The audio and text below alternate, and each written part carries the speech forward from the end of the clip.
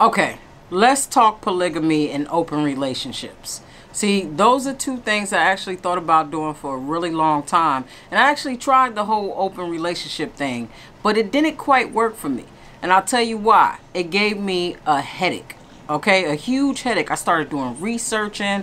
I started seeing if I can really apply it, because for me, I felt like my relationships in the past wasn't working necessarily. Like, you know, I needed a few different people for my different personalities, you know, being a Gemini and all. For those of you that don't know, polygamy is a practice or a custom that consists of a wife or a husband having multiple wives or multiple husbands all at the same damn time. Now, open relationships, that pretty much just means you can smash whoever you want.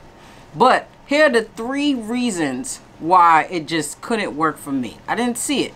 Number one is usually a polygamy family has a household or maybe 3 separate households with 3 different women plus all of their kids. That means not only do you have to deal with your kids, but you have to deal with everybody else's. And sometimes it's unbearable to have your own damn kids. I don't have kids, but I got dogs and they frustrating enough. So it just wouldn't work for me. Also, the guy that I saw on the TV had to separate his time. So every day he had to spend time with a different chick.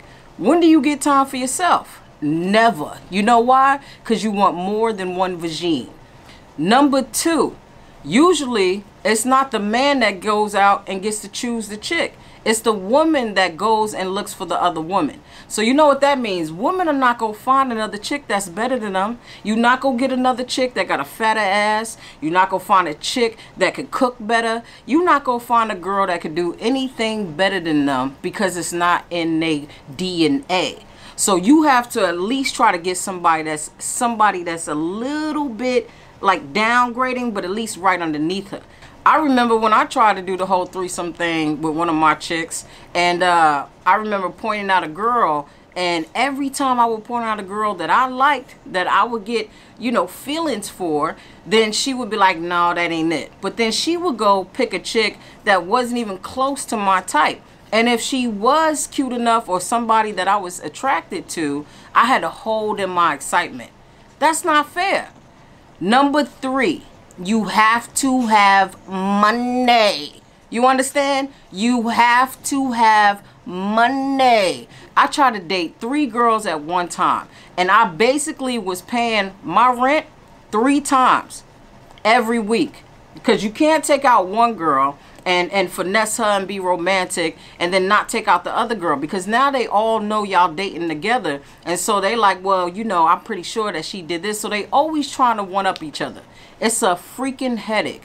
As much fun as it is to be able to go, yeah, I got another chick every day, you don't understand how much money you need to be able to keep that together. So love is love, and it was great while it lasted for about 2 days, but shit gave me a headache.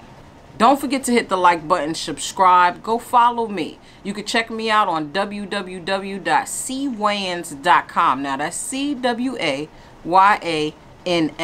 for those of y'all that just like to spell the name the way y'all want to. Okay? What are you doing? You still here? Go get some merch. All right? Because we just trying to live better. That's what we do. Live better, because every day is a fresh start. Preach.